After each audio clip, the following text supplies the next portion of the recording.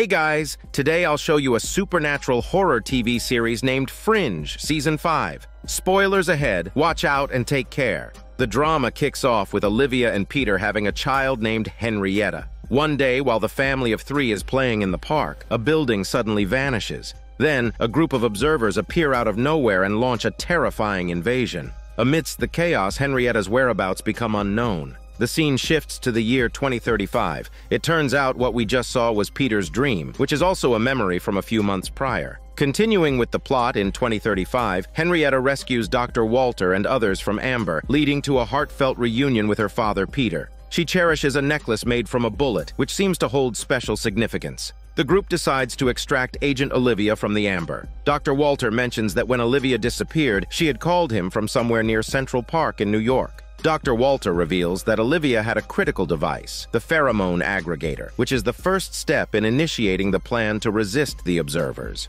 We know from the end of Season 4 that September came to Dr. Walter to warn about the impending observer invasion. Touched by their human love, September decides to help them. Over the years leading up to the invasion, Dr. Walter and September devise a detailed plan to resist the observers. To prevent the observers from discovering it, September encodes the plan in pheromones, scrambles it, and stores it in Dr. Walter's brain. The pheromone aggregator can reassemble and extract this plan from Dr. Walter's mind. Upon arriving at Central Park in New York, they find the park gone, transformed by the observers into a massive device. Henrietta explains that this device is designed to release carbon monoxide into the atmosphere because the air on Earth, with its high oxygen content, is unsuitable for the observer's survival. If this continues, it will spell doom for humanity. Since Olivia suddenly disappeared, it's likely she saw something amiss and encased herself in amber. They start searching the nearby amber but find that the area has been stripped clean. Henrietta comments that they have run into amber traffickers. Having spent so much time in the Fringe division, Henrietta is well versed in dealing with both sides of the law. They trade a few walnuts to learn Olivia's whereabouts, which turns out to be in the possession of a bookstore owner who was smitten with her at first sight. After retrieving Olivia's amber, they are discovered by the observers, leading to a fierce fight during which Dr. Walter is captured. They manage to rescue Olivia from the amber, and the family is reunited once again. Olivia finds it hard to believe. In her memory, Henrietta was only 3 years old, and now she's suddenly 25, almost her own age, which feels very odd. Olivia pulls out the pheromone aggregator from her pocket, but it doesn't seem to react at all. In another scene, Dr. Walter's whereabouts are unknown after his capture. Henrietta turns to her trusted colleague, a tech expert, asking for assistance. Meanwhile, Peter seeks out Olivia. It turns out the couple separated after their daughter Henrietta went missing. Peter wanted to continue the search for her, while Olivia, believing Henrietta to be dead, chose not to and instead went to the battlegrounds in New York. Their differing views ultimately led to their divorce. Meanwhile, the bald leader of the observers was interrogating Dr. Walter, torturing him with telekinetic powers. However, September had previously tampered with Dr. Walter's thoughts, so the leader couldn't extract anything useful. With the help of Henrietta's colleague, they locate Dr. Walter via surveillance. The location where Dr. Walter is held is under observer control, a place no ordinary person could access. They employ high-tech gadgets to feign death, deceiving the followers into believing they are transferring bodies, which allows them to gain entry successfully. Inside, Peter shuts down the air control system, causing the leader to struggle for breath and seek carbon monoxide instead. Olivia and Peter manage to rescue Dr. Walter and hand him the pheromone aggregator. The device starts to light up, indicating that only Dr. Walter can activate it. He puts it on his head and starts rambling incoherently. Due to the torture from the observer leader, Dr. Walter has forgotten much, including why Dr. Bell's hand needed to be cut off. Olivia suggests that, based on his past habits, Dr. Walter would have recorded the information they need. They decide to return to his lab at Harvard University, but find it now occupied by the observers, so they resort to entering through the underground steam tunnels. Once inside, they discover that half of the lab is encased in amber, clearly Dr. Walter's doing. They find a video recorder within the amber, possibly containing important information. Suddenly, a follower with tattoos barges in, but they quickly subdue him. They plan to extract the recorder with a laser, but the lab's power system is down. The switch is in the campus's tech building, whose status is unknown. Henrietta interrogates the tattooed follower, using a device that can age a person by several years instantly. Despite the extreme measure, he remains silent. Then, unexpectedly, a bird flies in, a rare sight in a future where even walnuts and apples are scarce. Olivia approaches the tattooed follower, surmising that he didn't come because he discovered them, but to feed the bird. It seems this follower isn't all bad. After some gentle persuasion, he agrees to share what he knows on one condition. Olivia must tell his son that he won't be coming back, as no follower captured by the resistance ever returns alive. Olivia agrees. The tattooed man admits he's never been inside the tech building and doesn't know the situation there, but provides them with the entry code and mentions they'll need his iris. Hearing that, Dr. Walter devises a solution. Using high-tech equipment, he replicates the man's iris onto a pig's eye. At the same time, Peter and Henrietta painted fake codes on their faces to disguise themselves and infiltrate the tech building. After entering the password and scanning the iris, they gained access to the electrical switch room. Unexpectedly, Henrietta spotted observers excavating Agent Simon from the amber and decapitating him for research. Henrietta raised her gun to act, but Peter calmed her down. Peter and Henrietta successfully restored power to the lab, where Dr. Walter used a laser to retrieve the video recorder.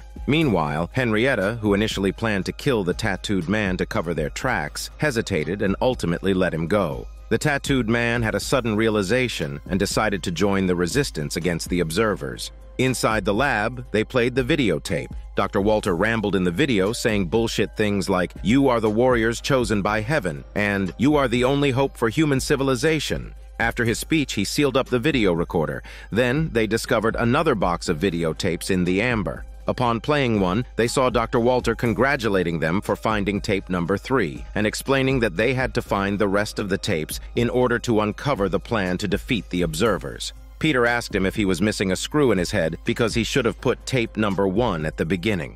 With only this tape available, they decided to watch it. The video mentioned coordinates, but then it got stuck. They had no choice but to drive to those coordinates. They arrived at a forest with seemingly nothing there. Suddenly, they were surrounded by several people with black spots on their faces. The bespectacled leader recognized Dr. Walter at once, as since the observers' invasion, part of the population had escaped here to eke out a living. In their spare time, they decided to document history. So, naturally, Dr. Walter, as one of the first notable rebels, was well documented and revered. Dr. Walter asked about the black spots on their faces, which looked like mold. The bespectacled leader said he didn't know. After staying here for a while, the spots just appeared. Dr. Walter inquired if they were hiding something important, but the bespectacled leader knew nothing about it. At the lab, Astrid repaired the videotape. It turns out that Dr. Walter mentioned a type of crystal ore here that they needed to mine and bring back. The leader with glasses confirmed there indeed was a mine, but it had been abandoned a long time ago. Upon reaching the mine, they pulled out a body. Dr. Walter examined it and identified the source of the mold. It seemed dangerous to go down there carelessly, as one could die covered in spots. After a thorough examination of the body's spots, Dr. Walter discovered they were not mold, but a natural immune response to the highly acidic air in the mine, which caused the skin to react. At that moment, Olivia noticed that Dr. Walter and she herself had begun to show spots. Dr. Walter quickly treated them, relieved that the spots had not yet penetrated the dermal layer, but they needed to hurry with the mining. Otherwise, they would be too disfigured to face anyone. Dr. Walter decided to make a protective suit, but needed time. Henrietta then shared the bad news with everyone. A spy they had planted with the observers reported that the followers had discovered their location and were on their way. Astrid further repaired the tape. In the video, Dr. Walter said the crystal was a powerful energy source, and the exact refining method was on tape number 6 to number 9, which he couldn't remember. The protective suit still needed copper to be completed. Time was running out, and the bespectacled leader decided to sacrifice himself. Without telling anyone, he jumped into the mine and brought up the crystal, dying in the process. Throughout history, in any war of resistance against foreign invasion, these kinds of self-sacrificing unsung heroes are truly great and deserve to be remembered by history, even if it's just with an unmarked grave. The group had obtained the crystal, but the road to revolution was long and arduous. The scene shifts to Peter going alone to a grocery store to buy a chain. It turns out that Henrietta's necklace had been melted down by Dr. Walter and used in the laser, but Peter encountered a patrol of observers. Since Peter couldn't hide his thoughts, the observers sensed something was wrong and sent people to chase him. In the end, Peter was knocked unconscious by an explosion and didn't wake up until the next day. He returned to the lab through the underground tunnels, feeling depressed, and found that everyone had dug up another videotape. The digging was slow because they were afraid the laser might burn the tape. Peter shared his encounter with the observers, and Henrietta said she would teach him how to hide his thoughts another day. Peter agreed and joked that he would have to pay tuition, then gave the new necklace he had bought to Henrietta. At that moment, the observer leader found Philip and showed him surveillance footage from the grocery store. He doubted whether Philip would betray them since he and this Peter were old acquaintances. Philip replied that he should have trust in him because he could read his mind. In the lab, everyone watched the new videotape, which was number 2. Dr. Walter mentioned he had hidden a canister at a subway station as part of the plan, and they needed to retrieve it. However, the subway station was not easy to enter as it was occupied by the observers. Dr. Walter led everyone to the lab's cellar. Astrid exclaimed that it was unbelievable. He had been in the lab for so many years and never knew there was a cellar. Dr. Walter revealed that it was his own secret base where he had hidden all the black tech used in previous paranormal events, meaning the cellar was essentially an arsenal filled with black technology. On the other side, the observers have apprehended Henrietta's spy embedded deep within enemy territory. Through a mind-reading interrogation, they've extracted 2 pieces of intelligence. Firstly, there's another mole known as Pigeon within the observer's own ranks. Secondly, they suspect that Dr. Walter and others are holed up in a lab at Harvard University. Upon hearing this, Philip is visibly tense, and for good reason, as he is the mole codenamed Pigeon. Elsewhere, Henrietta finds Olivia and tells her that the bullet found in her makeup box must hold significant importance, so she's returning it. It turns out that this bullet is the same one that Dr. Walter had once fired into Olivia's head. Olivia reflects that over the years, she left her daughter nothing, but this bullet could be the one to save the world, and insists Henrietta should keep it. Just then, Philip sends a message to Henrietta, alerting her that the observers are onto the lab and they need to evacuate post-haste. Dr. Walter argues that there are still tapes to be unearthed. They can't leave now. Peter objects, pointing out that if the observers come, they'll undoubtedly seal off the location, preventing any future entry. In a stroke of inspiration, Olivia suggests Dr. Walter reseal the lab in amber, making it appear as if no one has ever been there. Sure enough, when the observers enter the lab and find no traces of recent activity, they move on. The observer leader remarks on the craftiness of humans, now capable of concealing their thoughts. Philip denies the possibility, but the leader counters that Henrietta could hide her thoughts, and perhaps she's not the only one with that ability. Dr. Walter and the others plan to retrieve a tube of drawings from the subway station. During the security check, Dr. Walter utilized a poison gas grenade, which is potent enough to seal all 7 orifices of a person. He and Peter successfully secured the tube, and upon opening it, they found it crammed full of complex mathematical formulas. Peter turns to his dad and asks, what is all this stuff he's written? Dr. Walter is at a loss for words, embarrassed, admitting that he didn't understand it either. Deciding to return to the lab for a detailed examination, they are interrupted by Henrietta, who mentions a friend who wishes to meet them. It's Philip. The old friends reunite, and it's a moment filled with deep emotion. Philip reveals that the moment he saw Henrietta, he knew she was their daughter, so he kept her safe. She also taught him how to conceal his thoughts. Suddenly, the observers are hot on their trail. These people are like bad pennies, always turning up. Urged to disperse quickly, the group says goodbye to Philip and dashes into a warehouse. They are vastly outnumbered by the enemy and fight while on the run, but in the chaos, Henrietta gets separated and captured by the observer leader. He tries to read her mind and learns only that she's Peter and Olivia's child. In a cruel twist, the bald leader kills Henrietta, delivering a gut-wrenching blow to the plot. Just a short while into their reunion, the family is torn apart by life and death, leaving Peter and Olivia devastated. Peter, in a rage for his daughter, vows to stop at nothing until he takes down the bald leader. Olivia is more fearful, having already lost Henrietta. In these turbulent times, she worries that Peter might be next. Clutching Henrietta's necklace, they prepare to avenge their daughter. The camera cuts to a street where a phenomenon of static electricity discharge occurs. Then, an observer, accompanied by a host of underlings, places a mysterious cube on the street.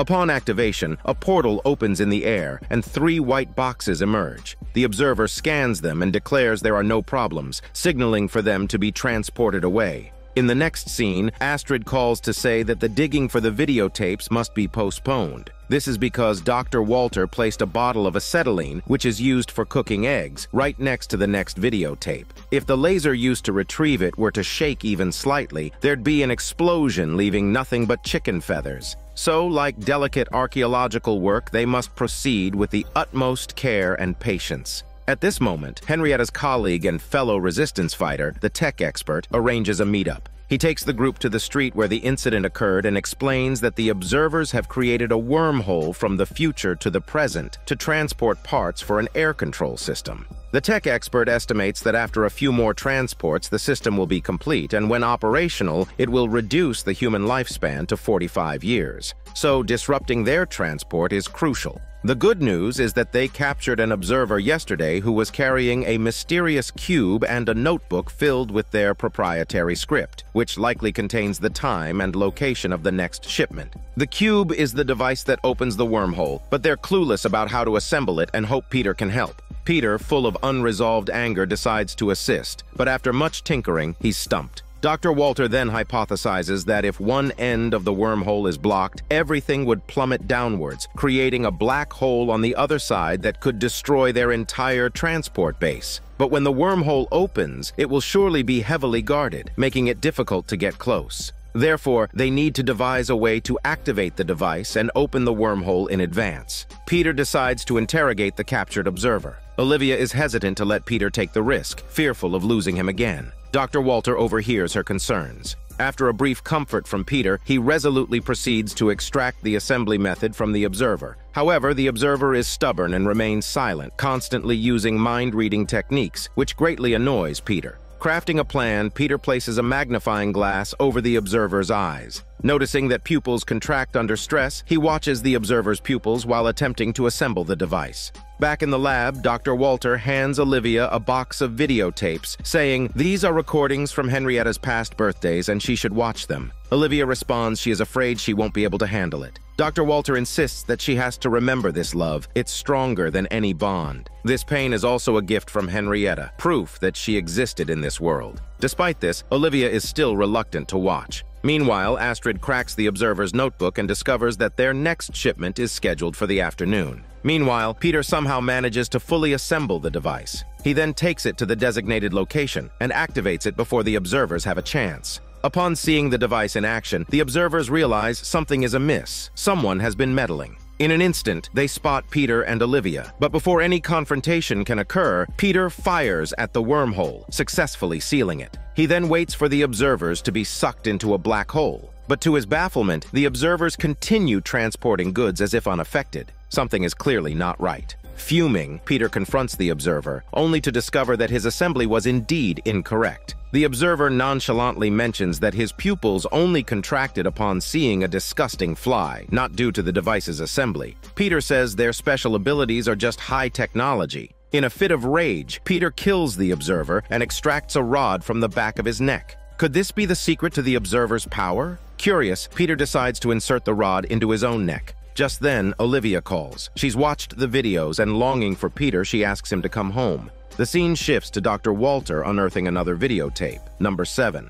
In the video, he points to a building stating that they need to find something in room 413. Dr. Walter goes there himself to find the building badly damaged by the observers but not destroyed. In the room, he looks at his cheat sheet and takes strange steps. Suddenly, he dives in and enters a bizarre area that, while still resembling the building, is more like a mirrored maze, an otherworldly labyrinth of his own creation, no doubt containing something vital to his plan. Peter and the others come across the videotape and realize that Dr. Walter has gone off on his own to retrieve something. This pocket universe was created in the gaps between two worlds belonging to neither. Dr. Walter has named it the Pocket Universe. The video also features a man named Donald, whose face is unseen as he is always behind the camera. This mysterious Donald must have had a close relationship with Dr. Walter, assisting him after the observers' invasion. But now Dr. Walter has no memory of him, adding to the enigma. In the video, Dr. Walter meticulously teaches the steps required to enter the Pocket Universe, but the video cuts to black the moment he steps in. As the scene shifts, Dr. Walter wanders aimlessly like a headless fly. Suddenly, a man appears and grabs him, ready to attack. Dr. Walter quickly asks if the man is Donald, but he isn't. This person was accidentally trapped here during the observer's bombardment. Dr. Walter, eager to escape, tells the man to follow him if he doesn't want to leave on his own. The man, now Dr. Walter's reluctant sidekick, reveals he's been stuck here for several days and fears he'll starve if they don't find a way out soon. Dr. Walter is stunned. The observer's attack happened 20 years ago. It seems that a day here could be the equivalent of several years outside. Meanwhile, Peter and 2 others arrive at room 413 and follow the steps shown in the video, which leads them into the pocket universe. Astrid stays behind to keep watch. To their astonishment, they discover that the video contains more content that can only be viewed from within the pocket universe. Following Dr. Walter's instructions, they realize that this place is riddled with secret passages. Elsewhere, the observers check the surveillance and discover a group's whereabouts and report it to their leader. At this moment, Olivia and her team find Dr. Walter and the 2 parties converge. Dr. Walter exclaims in admiration for her bringing the camera. Then, a bald child appears in the recording. Indeed, it's the same child with telekinetic powers they had rescued from a secret room in Season 1. Following the video, they arrive at a row of rooms marked with various symbols. These symbols represent the set and scene transitions of the show. Dr. Walter leads the boy into a room marked with an apple embryo symbol and tells him to wait there for someone to find him. It turns out this boy is the key they've been searching for and is part of their plan. Upon entering the room, they find it empty, but there's a radio on the table that wasn't in the video. With no other choice, they take the radio and plan their next move. The observers catch up and knock out Astrid. The team makes it back to the starting room, and Dr. Walter prepares to retrace their steps. Peter, however, grabs him and throws him out. It seems that he can see the doorway. As they fight to break free from the encircling enemies, Peter tells the others to go ahead while he covers their retreat. He engages in a fight with the observers and, to his surprise, finds he is as powerful as them. He defeats the observer, who warns him that stealing their technology comes at a price. Peter, uninterested, uses a quick move to break the observer's neck. All of this is witnessed by the observer leader, making things more complicated. Peter's intelligence is too high, making him a tough opponent. On their way back, Dr. Walter mentions that his mind seems to have changed ever since Henrietta sent back the 3 pieces of brain tissue, leading to dark thoughts about destroying the Earth akin to a desire for Genesis. He came alone to seek help and insists Peter must keep an eye on him to prevent him from going astray. Unbeknownst to them, Peter is also undergoing changes. He can now see the future and appears distracted as he constantly calculates different outcomes. Apparently, he is planning to avenge his daughter, Henrietta. Back in the lab, Olivia notices something off about Peter, but he keeps it to himself, preparing to act alone. They then uncover tape number 5, adding it to the previously found tapes. In the video, Dr. Walter mentions going to Dr. Bell's old lab to retrieve 2 metal eggs, used by the observers as beacons for time travel. Access to the lab requires Dr. Bell's palm print, which explains why they needed Dr. Bell's hand and thus cut it off. Dr. Walter is puzzled about how bad Dr. Bell is connected again. Astrid explains that after the invasion began, Dr. Bell approached Dr. Walter, offering to bury the hatchet and help. They teamed up once more, but in the end, Dr. Bell betrayed everyone. Peter adds that when the observers suddenly showed up, he suspected Dr. Bell had turned them in, so in a moment of desperation, he decided to encase everyone in amber. Upon arriving at Dr. Bell's lab, they discovered the main door was obstructed by a huge boulder. Olivia suddenly noticed that Peter's ear was bleeding. Peter brushed it off, saying, "It's really nothing. He had a few days like this each month, and his symptoms just weren't consistent." They all agreed to ask Nina for help. At that moment, Peter made an excuse to leave the group. Naturally, he was off to stir up trouble with the observers. Nina mentioned that the observer's invention, a substance sublimator, might be useful. This machine could vaporize solids directly. Peter then sought out the tech expert, who remarked that the whole situation isn't quite as he described. He said the observer would take the wrong briefcase, but that didn't happen. Peter realized that variables had changed, and he needed to predict again. After peering into the future, he took the briefcase and stashed it in a pub. Dr. Walter confides in Nina about his feeling of turning evil. Nina suggests that if he is scared, they will remove his brain after this is all over. Dr. Walter disagrees, claiming he has his son Peter, who loves and cares for him, will prevent him from turning bad. He's afraid that he'll become foolish if she removes his brain now. Nina warns him that love isn't a sure safeguard, citing her own love for Dr. Bell, which didn't stop him from turning bad. Dr. Walter, in denial, tells Nina not to flatter herself and that Dr. Bell never loved her, a comment that deeply wounds Nina. Elsewhere, an observer takes a briefcase and meets with two others in a building. Upon opening it, all three melt instantly. It was the bioweapon from the first episode on the plane. The briefcase was actually prepared by Peter, who had switched it with the observers at the pub, a move calculated from his visions of the future. Peter concocted a flawless lie to deceive Olivia. Despite no obvious flaws in his story, Olivia had a nagging feeling that something about Peter was off. Previously, in the Pocket universe, Peter could see the exit directly. Using the substance sublimator, they vaporized the boulder at the lab's entrance, successfully gaining entry and scanning Dr. Bell's palm print, only to find no metal eggs, just a small disc and Nina's photo. Dr. Walter's anxiety spiked, and he wondered if Dr. Bell truly loved Nina, and if so, it seems nothing can prevent his turning evil, not even his son Peter. Suddenly, the disc began to flash, and two metal eggs emerged from the ground. After seizing the metal eggs, Peter departed without a word once more. Dr. Walter handed over the photo he found to Nina and earnestly pleaded with her to extract his brain tissue once everything was over.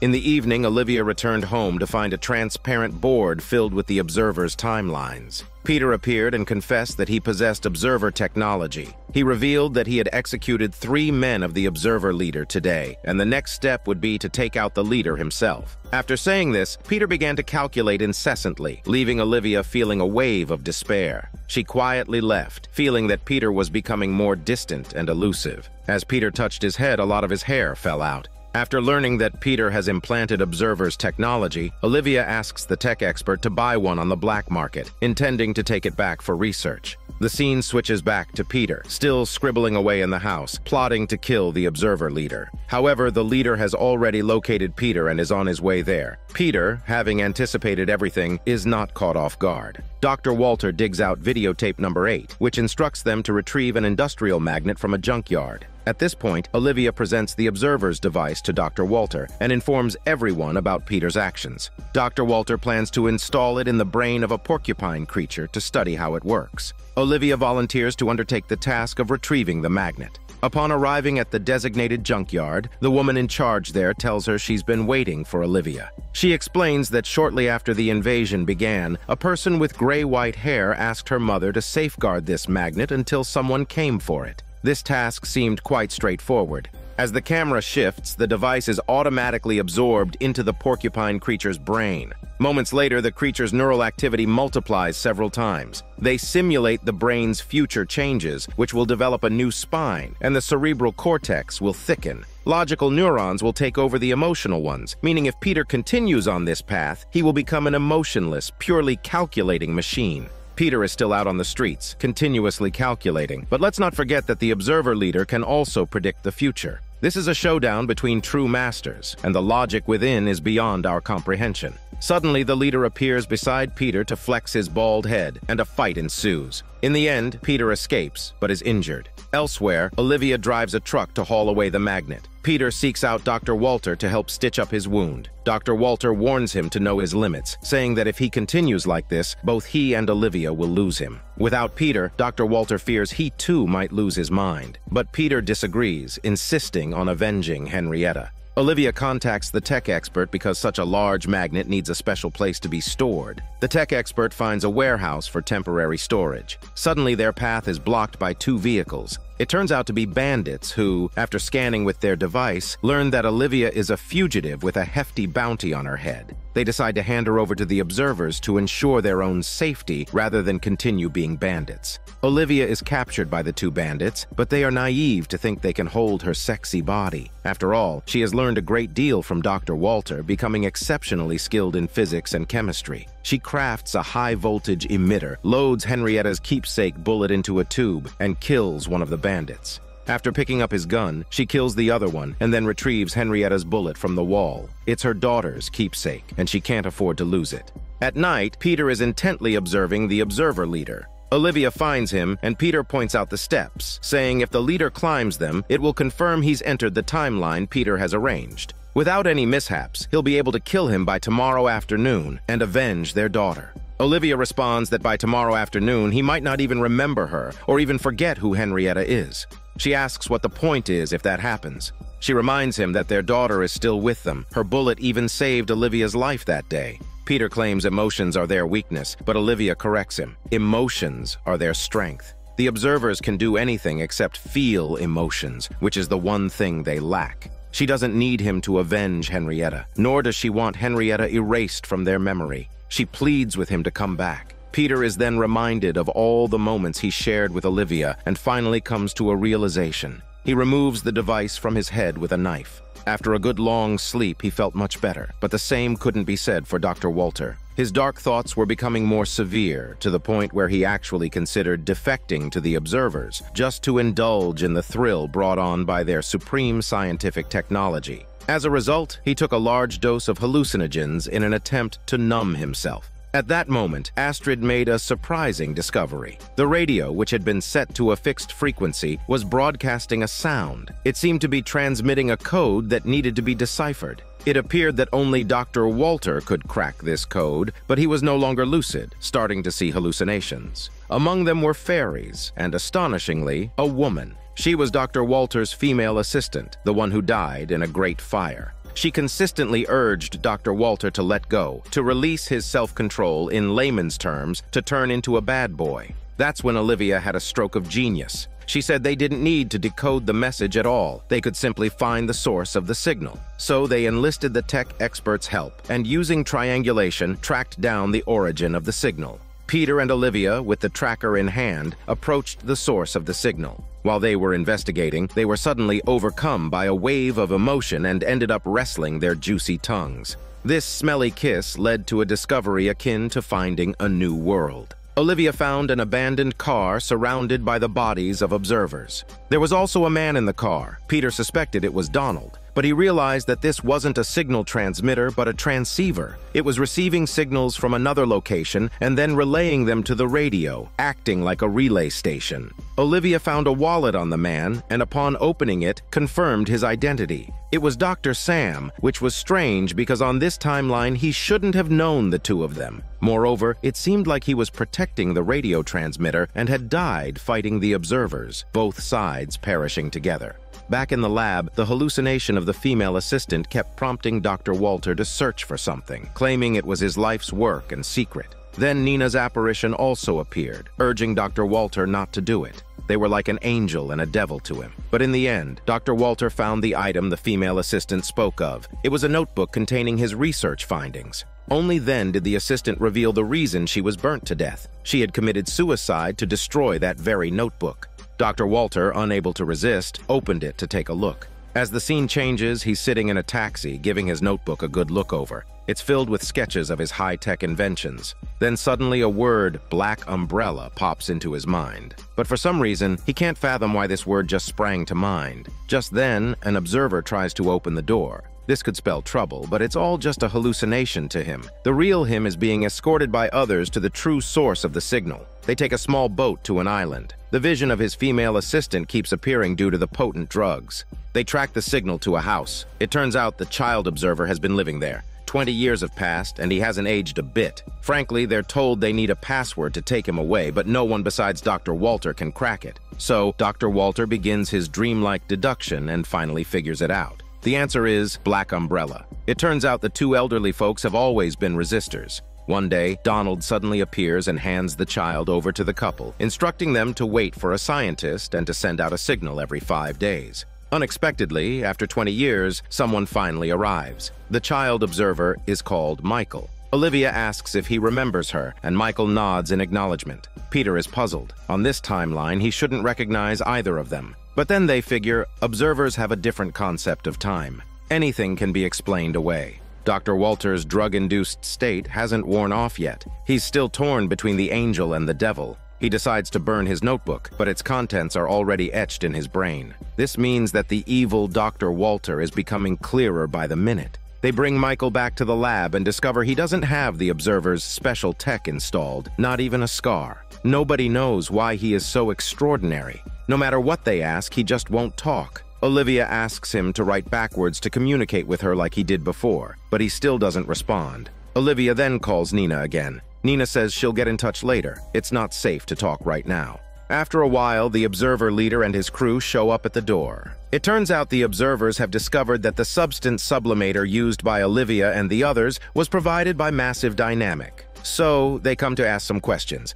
Conveniently, Nina just stepped out. They eavesdrop on the vibrations on the glass and learn that the child observer has been found. This is definitely not good news. The camera cuts to Nina, who reveals that Massive Dynamic has a secret lab, a place where they dissect and study observers. This lab houses a thought-reading device which might prove useful, so they make their way to the lab, intending to fit Michael with the reader. At the same time, the observer leader decides he'll read the minds of his crew, hoping to uncover any leads. As the scene shifts again, Nina projects Michael's thoughts onto a computer, only to find them unreadable. His level of thinking has surpassed that of humanity by hundreds of millions of years. It seems the only way to understand is to enter his mind, but that means they'll need another thought reader. There's stock in the Massive Dynamic warehouse, and the trio decides to go for it. Nina recalls Dr. Sam, who helped them acquire the substance generator. He knows the place. Olivia tries calling Dr. Sam, but gets no response because he's lined up for interrogation.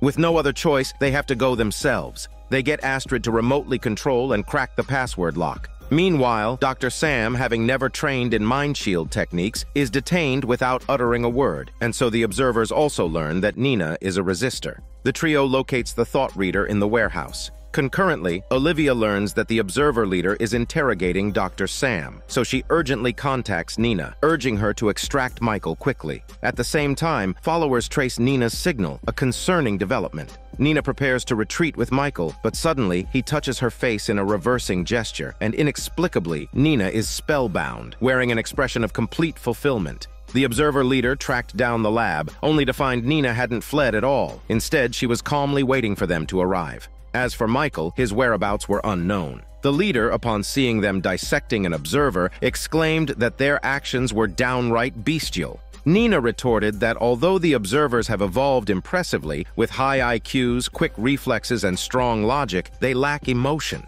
In their evolution, all they've managed to acquire are the traits that humans have discarded, like apes, snakes, or even grasshoppers. It's hard to say who the real beasts are. The leader, impatient, demanded she cut the crap and tell him where the child observer is. He added that this boy is a mutated species who was meant to be discarded but was stolen instead. Nina, without a word, pulled out a gun and took her own life, challenging him to read her dead mind. The trio returned to the lab to a tragic scene, finding another comrade had fallen. They found Michael hidden in the lab, tears streaming down his face, a sign that he also possessed emotions. Inside the lab, Dr. Walter donned the thought reader and managed to communicate simply with Michael, who found the device bothersome and with a coy touch caressed Dr. Walter's cheek. Consequently, Michael's memories from a previous timeline returned, recalling all that had to do with Peter. Moreover, he saw September and Donald, and realized that Donald was actually September, just with hair.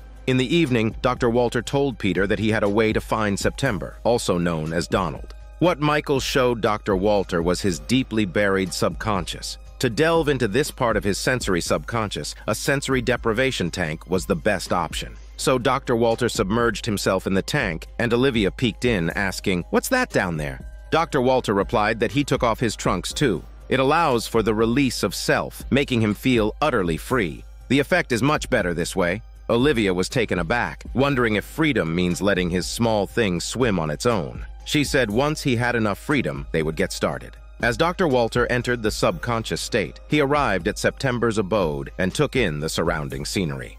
Based on Dr. Walter's descriptions, Astrid pinpointed the general area. Dr. Walter urged them to hurry to find September. It seemed that ever since Michael had touched him, Dr. Walter was filled with a zest for life, much like when Michael touched Nina.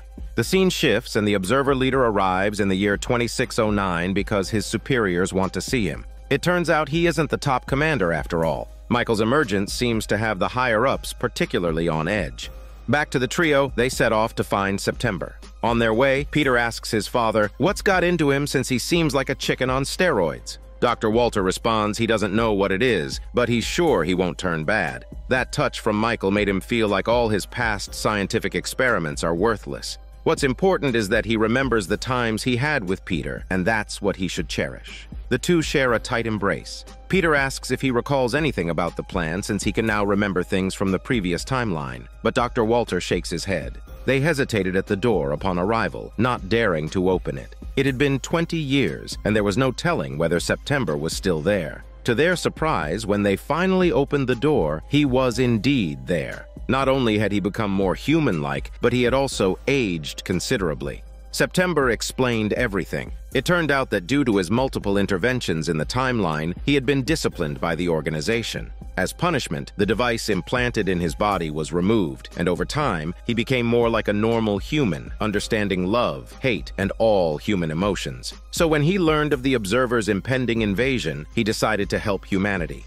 He also mentioned that in the future year 2167, a scientist discovered he could increase human intelligence at the expense of their emotions. This very invention led to the creation of the Observers. Without emotions, they would certainly not engage in physical procreation. Hence, they developed a method of asexual reproduction using genetic material. The process of reproduction was one where emotions gradually faded and intellect progressively increased. However, during the process, Michael mutated. He stopped growing halfway, which is why he became a special observer with the abilities of an observer, but without the loss of emotions. Therefore, the organization decided to terminate him. September suddenly felt a fatherly instinct to protect his child and decided to take him back to the past to hide him, leading to their discovery of him in the secret room. It turned out that Michael was created using September's DNA, making him September's son in a way. It was initially thought that his abilities might not match those of an adult observer, but in reality, he was even more powerful.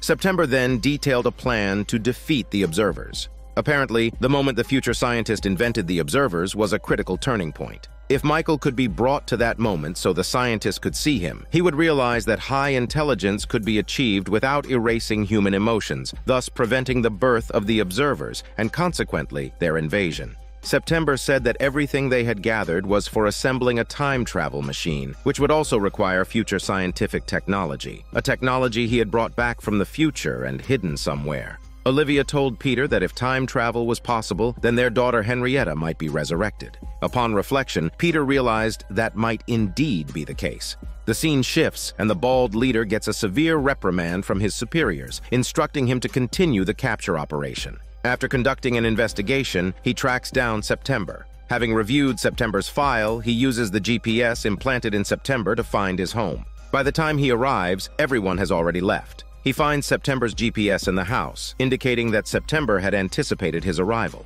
September retrieves the time travel technology he had stored in a warehouse. At this moment, Dr. Walter informs September that when Michael touched him, he conveyed two things that he hadn't shared with anyone else. The first was that after September saved two people from Reedon Lake and said one of them was very important and must be watched, he wasn't referring to Peter, but to Michael. The second realization was that the plan would require September to sacrifice himself. This is why Michael restored September's memories of the timeline so he could die contented. Dr. Walter confesses that, to be honest, he's a bit scared. September asks him if he remembers receiving a tulip once, a reference to Season 2, reminding him that before the plan, it was that very tulip that kept him going. Dr. Walter looks but finds nothing in the envelope and becomes anxious about finding the tulip, his moral support. September suggests that he might have hidden it somewhere only he would know. After bidding everyone farewell, September says he still has to prepare some things. The group heads back but encounters a strict search by the followers. They barely manage to board a train thinking they're finally safe, only to discover the followers are conducting a search. Michael decisively gets off the train, drawing their attention, and helps the three others escape successfully, but he ends up being captured by the observer leader. Without the boy, the plan cannot proceed. So Olivia urgently contacts Philip, who learns from a follower the location where Michael is being held, a secret base underneath the Statue of Liberty in New York. The scene shifts again, unexpectedly revealing that the Statue of Liberty has been bombed to nothing but its pedestal. The observer leader decides to interrogate Michael but fails to get anything from him. Instead, Michael leaves him bleeding profusely from all orifices. It seems they have greatly underestimated Michael's capabilities, and the bald leader, now intimidated, refrains from further questioning and instead orders a full medical examination of Michael. Inside the lab, Philip made a call, providing the precise location of Michael, along with a blueprint. The defense system here is incredibly tight, with layers upon layers of security, so much so that not even a mosquito could get through. Suddenly, Olivia had a flash of inspiration. He suggested that they might take a roundabout way to save the day. Since the Department of Defense in the parallel world is located within the Statue of Liberty, if they could cross over from there into the primary world, they might bypass the defense systems and get straight in. However, there were two problems. First, the last time on Dr. Bell's Noah's Ark, Olivia had nearly depleted the cortexiphen in her body for resurrection, and crossing over would require another injection, the side effects of which were unknown. Second, after 20 years, no one knew what state the parallel world would be in. It might even have been invaded by the observers. Olivia suggested they take a peek through the peephole window to get an idea of the situation. When they arrived at Liberty Island in New York, they used the peephole and saw that the bronze-colored Statue of Liberty in the parallel world was still intact, with pedestrians walking around as usual, indicating that the parallel world was seemingly normal. Switching scenes, September gathered many parts necessary for the plan and arrived at the lab, only to find it deserted. He was unaware that Michael had been captured. To save time, he had no choice but to start assembling the time travel device by himself. Elsewhere, the group arrives at the resistance base to inject Olivia with cortexiphen. After just one shot, Olivia felt weakened. Dr. Walter explained that one shot wouldn't suffice. It would take 4, as she needed to cross over 4 times, and without the full dosage, she might not be able to return. Why 4 times? Let's do the math. First, Olivia would cross from the primary world to the parallel. Then, she would cross from the Statue of Liberty in the parallel world to its counterpart in the primary one. After finding Michael, they would cross back to the parallel world, and finally, after emerging from the statue and reaching a safe zone, they would cross back to the primary world. In another shift, after the observers conducted a comprehensive diagnosis on Michael, they discovered he was an almost divine being. Olivia found a safe area and managed to cross over to the parallel world. As expected, the Fringe division in this world still existed and detected this unusual space-time rift, sending someone to capture Olivia immediately. Unexpectedly, the Olivia from the parallel world had married Agent Lincoln, and their children were already in college. Dr. Walter in this world was 90 years old, retired, and spent his days teaching at Harvard University. Their meeting was filled with emotion. After shutting down the doomsday device, it was the primary world that had started down the path of decline. But they couldn't afford to dwell on this. They had to rescue Michael quickly. So parallel Olivia and Lincoln personally escorted Olivia to the Statue of Liberty. Meanwhile, September has nearly completed the assembly of the device. He attempts a trial startup, only to discover that the reactor's energy source is insufficient. This is a problem. The year is now 2609. The bald leader reports Michael's diagnosis to his superiors. The response from above is dismissive, saying that since there's something even they can't comprehend, they must stop studying it, just dismantle him. Parallel Olivia and Lincoln take Olivia to the area where Michael might be. She blinks and crosses over to the primary world. Unexpectedly, at that very moment, Michael is being taken away for disassembly. Olivia is forced to search door to door. She finds Michael, who smiles at her as if he knew she would come. Together, they cross back to the parallel world, but the observers are on their heels. With the help of parallel Olivia and Lincoln, Olivia manages to reach a safe zone and then crosses back to the primary to reunite with everyone. The bald leader brings in the informant, and it quickly becomes apparent that Philip is the mole code-named Pigeon. Meanwhile, September stealthily infiltrates the observers' ranks in search of his former teammate, December.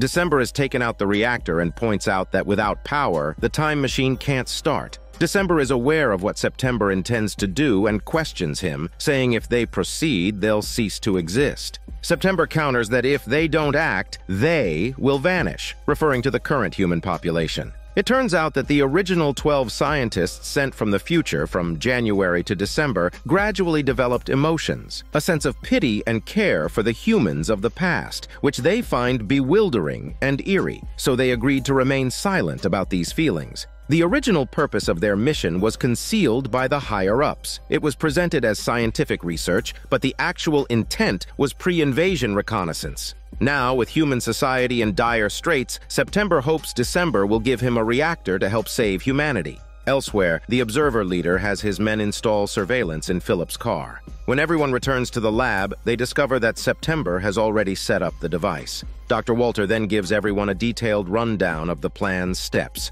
The first step is to use the device to open a wormhole. However, the timing for both ends of the wormhole needs to be calibrated, which is where the two metal eggs come in. The purpose of the metal eggs is to accurately guide the time points. One is set to the year 2167, a pivotal year when future scientists plan to create the observers. The design is based on the formulas found on the paper inside a found scroll. September could use these formulas for the design. The other egg is set to the present, ensuring the wormhole's time alignment is accurate. You can't just toss the metal eggs into the wormhole willy-nilly, which is where industrial magnets come into play. Using the magnet's powerful repulsion, the metal egg designated for 2167 is propelled into the wormhole. Once the wormhole is open, Michael steps in to meet the scientists of 2167. The encounter will inspire the idea that one does not need to forego emotions to achieve high intelligence. This meeting could alter the trajectory of human evolution, making it so the observers never existed. But there's a problem. What if Michael can't find the scientists in 2167?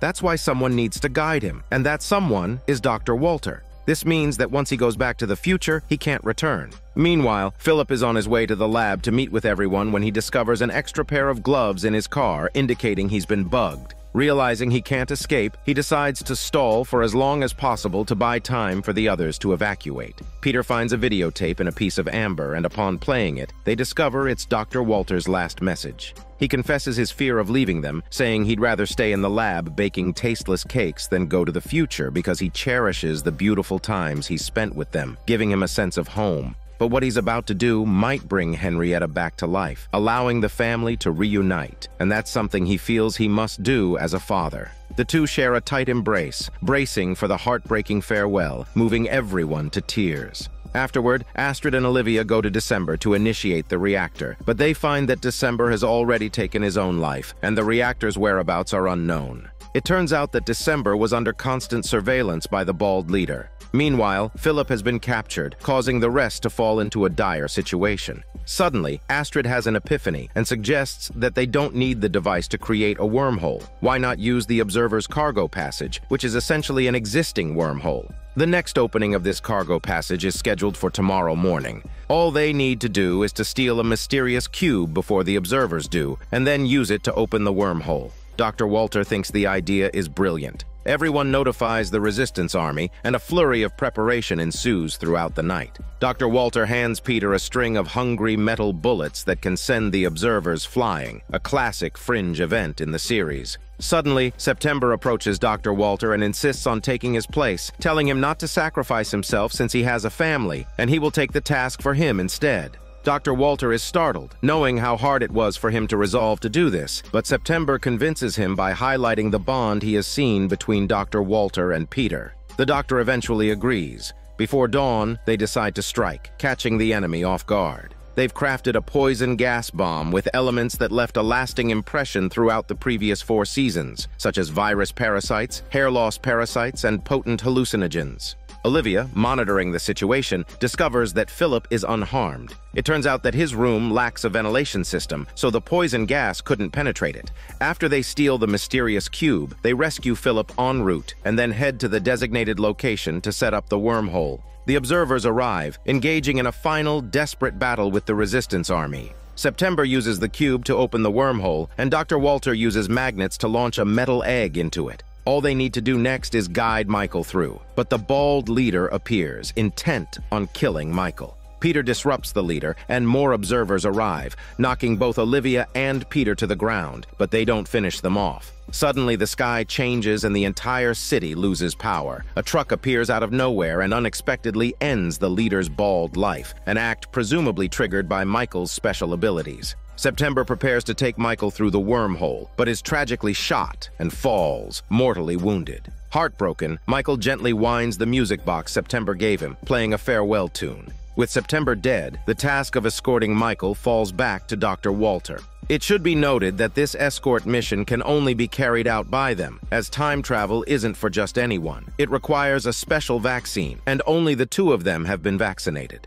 With a heavy heart, and amidst the sad farewells of his companions, Dr. Walter resolutely steps into the wormhole with Michael. The scene shifts to some time later when Peter and his family of 3 are enjoying a day out in the park. It seems that the plan was a success, and the timeline has been rewritten once again. In this new timeline, the observers never appeared. One day, Peter receives a letter from Dr. Walter. Inside the envelope is a hand-drawn tulip, a white tulip, symbolizing something beautiful that remains so even after being altered. It's also what Dr. Walter has longed for, a sign from God. This is the biggest mystery left by the series. Why is there a letter from Dr. Walter? Since Dr. Walter managed to send this letter, he must exist in this timeline, and there's no reason for him not to. After all, they only altered the observer's evolutionary process. The intersection of the observers and Dr. Walter occurred at the time when Dr. Walter inadvertently intervened while inventing the cure to save Peter.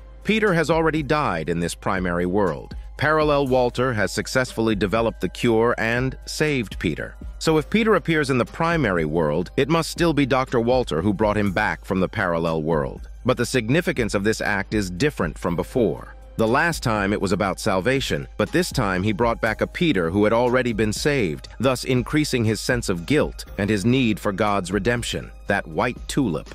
From the look in Peter's eyes, it's clear he may just be realizing that he comes from the parallel world. With that, Season 5 of this drama concludes. This is Daniel CC Movie Channel. Stay safe and enjoy your day.